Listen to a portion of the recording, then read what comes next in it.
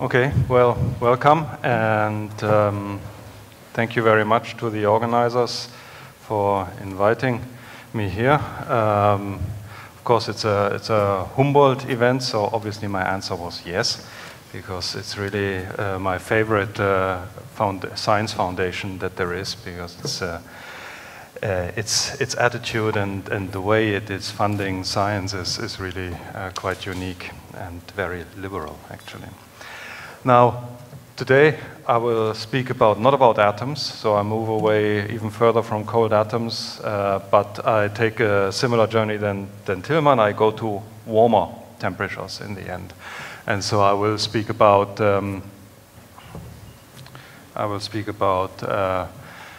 quantum simulators, and there is a problem with the resolution here.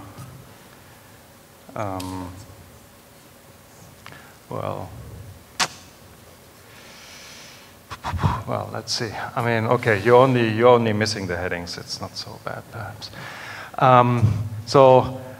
And I'm going to talk about quantum simulation. And so, in fact, more specifically, I talk about quantum simulation of 2D quantum systems. So why is that actually? So why do I not focus on 1D or 3D or something like that? So first of all, 2D systems actually offer a whole range of interesting phenomena. So these include anyons, topological phase transitions, various quantum phase transitions that are based on frustration, and they also have an application in quantum error correction, so where they enable surface code. So they actually open a whole broad range of physics that is not available in 1D and may also in some cases not be available in 3D. So the other point is that we could look at one-dimensional systems, and at 1D systems we actually have very good classical simulation algorithms. So if you're looking for the ground state of a many-body Hamiltonian in a 1D system, we can typically compute this very, very accurately and very efficiently using a classical computer. And this is really not the case for a 2D system. So there we have problems, and there are many challenging questions that we would love to answer for maybe a lattice of only 10 by 10 fermions or spin systems. And it's already really not possible to obtain these answers on a classical computer with any kind of efficiency. So here we are really lacking also classical methods for simulation. And so therefore this is actually a good area to try and build a quantum simulation device. Yeah? So we're going for 2 dimensions. So 2 dimensions, well, I mean, we are not the first ones to even think about that. There's, of course, a lot of wonderful physics that is being explored to try and create, in a very controlled way, 2D quantum systems. So here's an example. This would be trapped ions. So this is a whole crystal of ions in a panning trap that is actually rotating around very rapidly around the axis that is vertical to the plane of the projection here. And you see that you have a photograph here, and you see that you have a lattice structure here.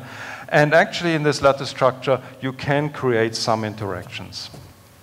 But this is a system where you have to keep the atoms in ultra-cold environments, so microkelvin or so, laser cooled.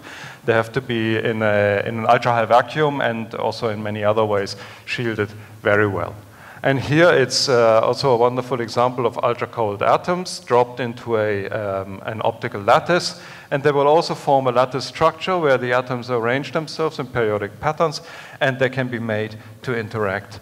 And this is a system that is even colder, so it's more like nanokelvin temperatures, and again, it's an ultra-high vacuum. So all of these have in common that you have to actually make already a great effort to actually hold the particles together, and if you, for example, switch off the electricity in your lab, the whole thing will vanish in an instant.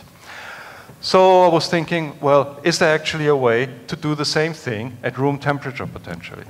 And but for doing so, you need a new material. So now you need to go away from ultra-high vacuum and all these things and trapping, and you need to do something different. And for that, we go to, for the raw material, we go here. This is Sotheby's, an auction house in London.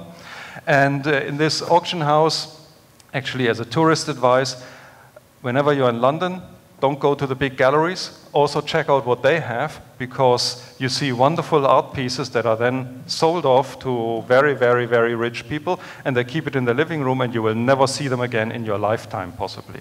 So you see wonderful pieces of art here. And the second thing, it's free. So you can just go in there, walk in there, and look at all the artwork that is then a week later or sold off. But in any case, so I went there in October 2016 also, and there you see the following thing, or I was seeing the following thing. So I took a photograph of it. This is a diamond. It's a perfect diamond. So and that means that actually you don't see much of it, because it does not absorb light and it does not emit light, because it has a very large energy gap of 5.5 electron volts. So what you see is actually the reflection of light on the surfaces that have been cut very carefully. And so this is a wonderful piece. So, I mean, costs an unbelievable amount of money. It belonged to apparently the Russian Tsars at the time. So here I walked a little bit further, another meter or so, and then I saw this diamond, actually much more expensive than this one. And you see it's not quite perfect. You can see a little bit of color here.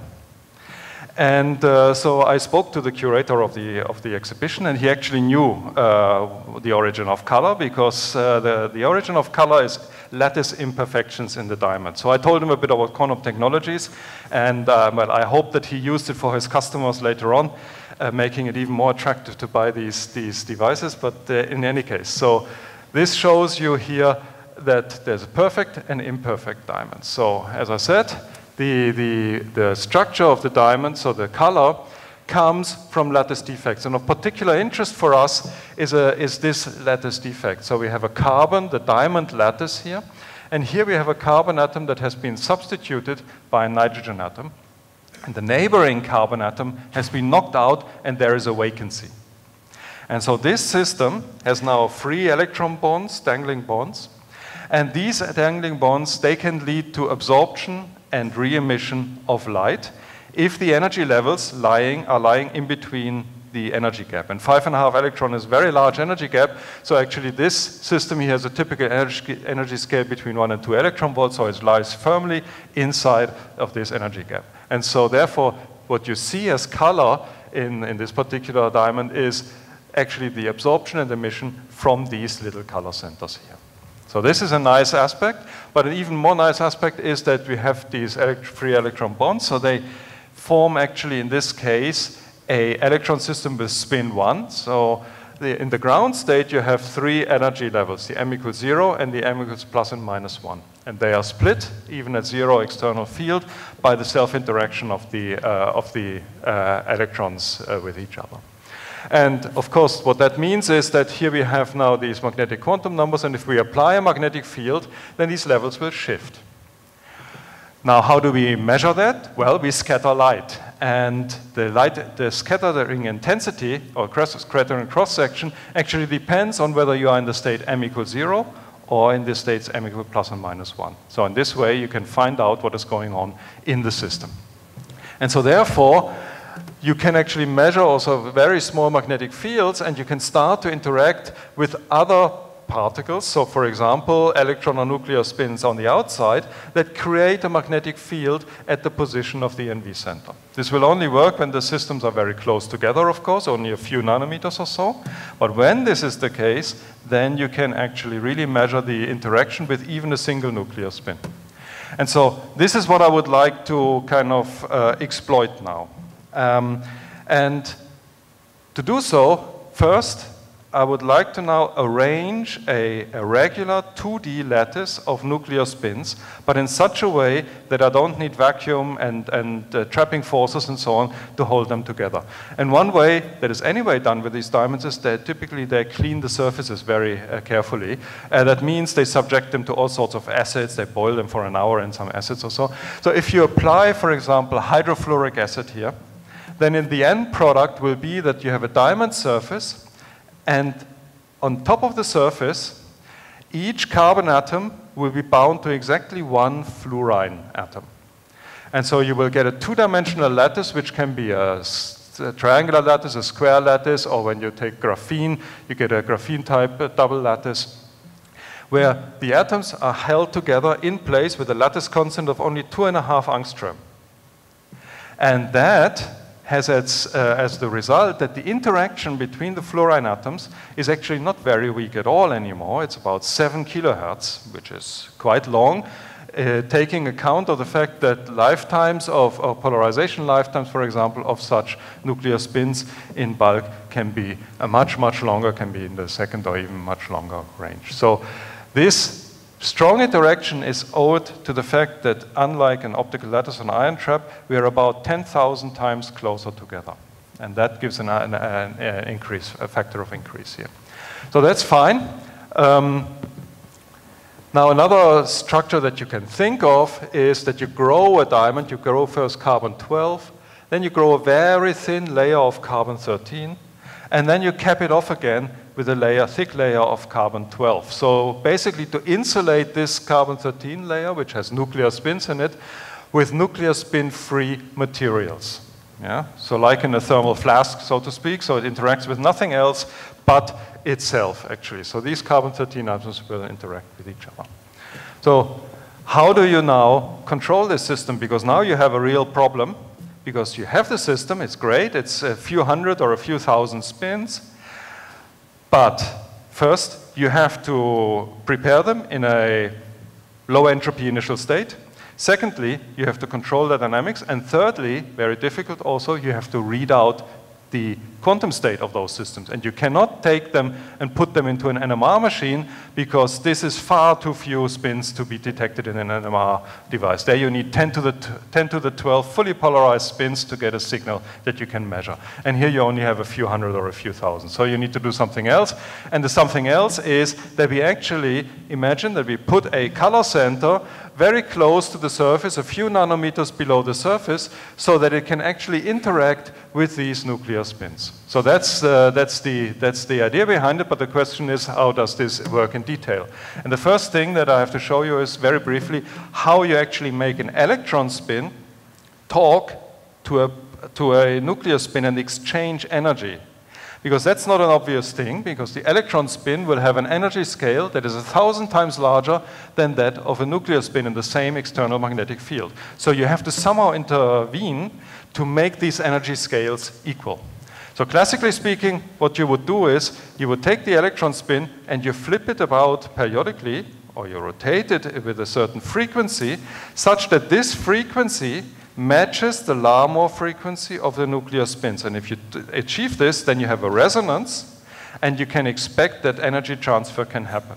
And mathematically, this is expressed by the fact that you have here a continuous microwave driving field that makes transitions on the electron spin, so you flip it around.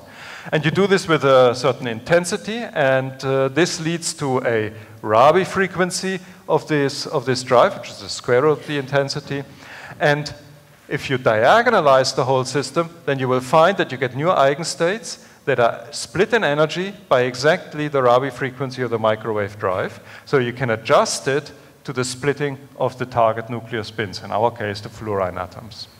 And you can see also that the superposition, that you get two states, superposition states, either negative phase or the positive phase between the two states. So that's basically the first step. So you can see now that we can play the following game. We shine first a laser pulse onto the NV center, and it turns out, and this is something that I cannot explain very easily why this is, but you can actually get polarization of the electron spin following a laser pulse. So some color centers have this property, others don't. But in this case, it's a really nice, at room temperature, a microsecond long laser pulse polarizes the electron spin to about 90% polarization. So then we make a pi-half rotation, because we are sitting here initially, and we move it to the lower dress state. And then we switch on, we keep on this microwave drive such that we have this resonance condition, and now they can actually really exchange excitations, and even more so, they can exchange entropy. So because if both spins, electron spin and nuclear spin, are pointing down, then by energy conservation, nothing can happen. If the electron spin points down and the nuclear spin points up, then they can flip. So as a result, initially all the entropy might have been here, but afterwards all the entropy is in the electron spin, or some of it has been transferred there. And then we clean up this entropy again by a laser pulse and repeat the procedure. And in this way, we can actually really polarize the nuclear spin system to a high entropy itself. And so the question, of course, is, does this work? And here's an experiment, so we can see that. So here we have an NV center. And if you just take natural diamond, it has 1% carbon-13 in it. So we have a lot of carbon-13 nuclei surrounding the NV center. And then we run exactly the protocol that I've shown you a few hundred times. And we actually look at the nuclear spins surrounding it. And again, here, how do we measure that they are polarized? In this case, we look actually at the electron spin transition between the lower state and the upper state. And as I told you, this depends on the magnetic field that the NV center feels. And the magnetic field is generated by the nuclei. So if they're all polarized in every experiment that I do, then it's always going to be the same magnetic field on the position of the NV center. If, however, the nuclei are not polarized, then in every experiment they might take a random orientation, and sometimes a spin that is a bit closer is pointing up and the one that is farther is pointing down, or the other way around. And that affects the magnetic field here. So in every experiment, you would see a different magnetic field. That means you will measure a different transition frequency on the electron spin resonance line, and therefore you see a broadening. And so from measuring the broadening or the absence of it, you can actually infer the spin polarization of the nuclear spins here. So that was part of the experiment, and it worked very well.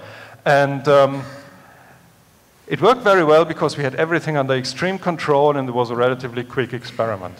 But often in these experiments, what you will have is that your microwave source will have a little bit of intensity fluctuations. You might lose your alignment a little bit. And so you cannot actually control the microwave frequency to a very, very high degree. And now the question is, what do you do? Either you have to put in more effort in your experiment, align everything better and so on, or buy a better microwave source, spending more money, or you actually think what you can do with the same microwave source by changing its dynamics a little bit. And so to see how we can do this, let's have a look again at this system here. So we have here the electron system, and it's driven, and it creates these stress states. And if the intensity here is fluctuating, then the energy spacing between those levels will actually fluctuate in time. So what can I do now? Well, I can actually try and introduce another drive exactly in this transition here and form a new stress state picture. And in this stress state picture, I become insensitive to fluctuations of the first order stress states because of the driving. And I still have the first order drive, which establishes the resonance with the nuclear spins. So what does that mean actually? In the original picture, that actually means that I have a primary drive and I have two additional drives, left and right, so to speak, red and blue detuned, and they're detuned exactly by the Rabi frequency of the first order drive. And so even simpler expressed, I make an amplitude or a phase modulation of my driving field, and in doing so, I actually gain stability against fluctuations in the amplitude of the field. And so this is very simple, very nice. It's the same microwave source, you just put two sidebands and it becomes much more stable. And to show you the effect, here we have done an experiment. So we have taken nuclear spins surrounding the NV center, and we drove the NV center very hard. And in this case, we wanted to decouple the NV center from all the nuclear spins, so we chose a very hard, very high Rabi frequency, 40 megahertz. And this microwave source had about a part in 1,000 intensity fluctuations. And that translated actually into an effective coherence time of 2.5 microseconds. So the coherence did not come from the nuclear spins anymore, it came actually from the microwave source. And then we switched on these little sidebands that I spoke about, and they have an intensity now that is 1,000 times smaller than the primary drive. So I do this, and all of a sudden, I start to see a beating pattern, because now I have really a time-dependent driving field. But this beating pattern lasts for a long time now, much longer than before. And if you look at the analysis, well, you don't see the scale here, but 2.5 microseconds is when you have a primary driving field.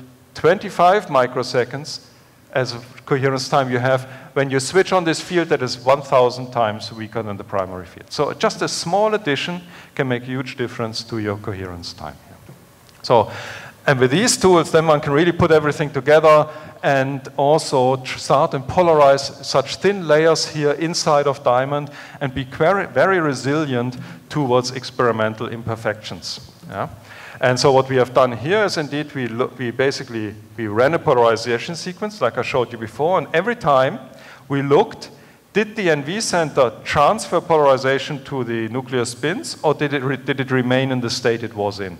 And in this way we could count the number of energy exchanges that we had with this polarization bath. And of course at the beginning, when the carbon-13s are not polarized, there's a lot of polarization transfer probability, but then it decays quite rapidly and it saturates off because when the nuclear spins are polarized, they are all in one direction. The NV center is polarized in this direction. There's no exchange anymore. There's no dynamics happen. So this shows us in the first step that there's probably polarization transfer. But then you actually want to prove this really. And so what you do is you switch the polarization procedure. Now you start with a spin up in the electron spin. And so you try and polarize all the nuclear spins in the opposite direction. And that's what you see here.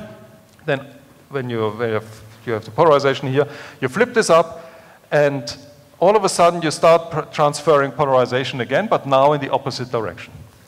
So now putting all this together, and this is coming to the end, we polarize the nuclear spins at the beginning. They are pointing in one direction, all of them.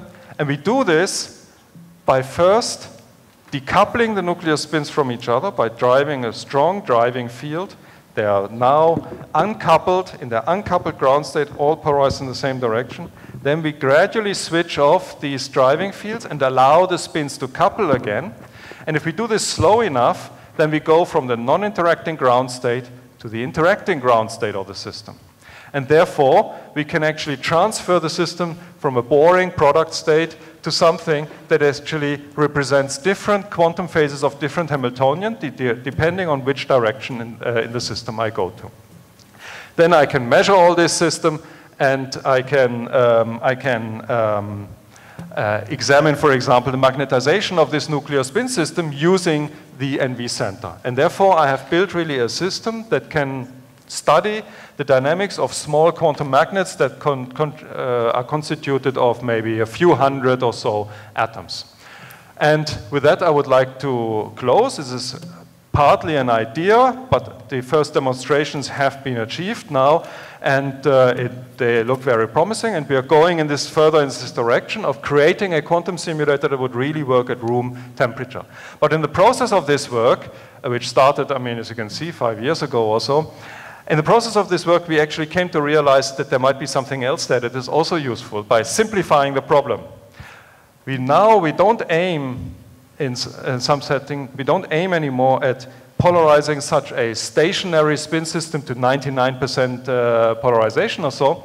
We are happy to take a fluid that is above the diamond, polarize it to maybe a few percent polarization. And this we have also achieved with some of the tricks that I've shown you. And this can actually really be useful in medical imaging, where we can overcome the sensitivity limit of nuclear magnetic resonance and magnetic resonance imaging by polarizing a liquid, inject it into the body, and because it is very strongly polarized, it will give a very strong signal back in the MRI machine, and therefore allow us to study properties and length scales and concentrations that are inaccessible in other ways. And with that, I would like to close. So that's the team that did the work. I mean, in fact, most of the work in this respect was done by Eli Schwartz and Benedikt Tratzmüller of the things that I've done here, together with Jianming Tsai, who used to be a postdoc in my group and now has his own group back home in China. Thank you. Thank you very much.